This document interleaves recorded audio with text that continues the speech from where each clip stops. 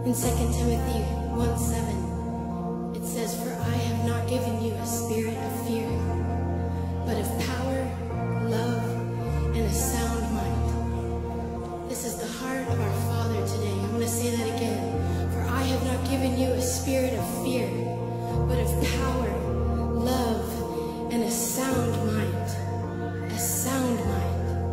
Not a mind riddled with fear, not a mind riddled with anxiety, or analyzing or double questioning everything the Lord says, but a sound mind, full of the Spirit of God.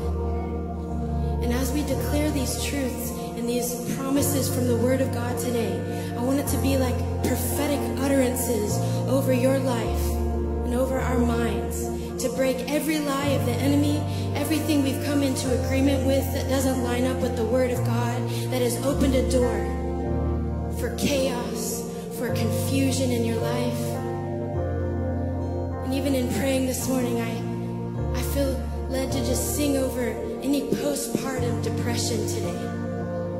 Any kind of depression. But I just kept hearing postpartum, postpartum. We just break that off of you today by the power of the blood of Jesus.